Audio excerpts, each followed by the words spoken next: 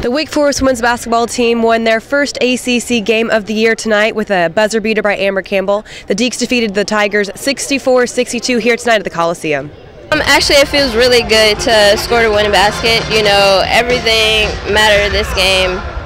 You know, we worked really hard in practice and everything to be aggressive on offensively and defensively in order to win this game. It was really great. The intensity was nice. You know, that we just had to do what we had to do and play our roles.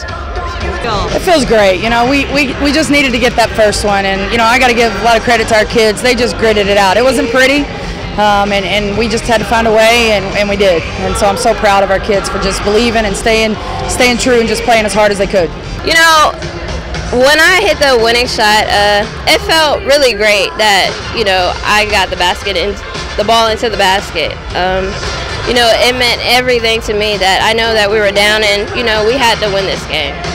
Well, when we had to get stops, when our backs got against the wall, we had to get stops. I thought we did a great job forcing up, you know, tough contested shots, and we rebounded, and that allowed us to get to the other end, and we were able to get some passes moving around a little bit. We were able to get Derek loose a little in the second half there late, and just a lot of kids just made some great plays. So again, I would say it was our defense. We just had to come up with stops to get our way back into it.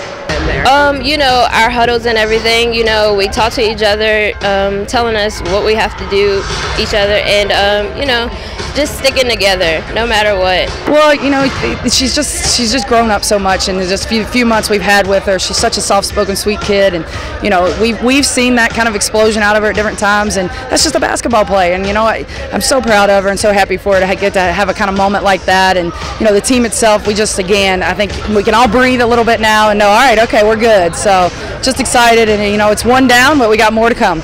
The Demon Deacons are looking to carry on the momentum from this game February 1st at 1 p.m. as they travel to Notre Dame. The Deeks return home February 5th against Duke at 7 p.m. here at the Coliseum.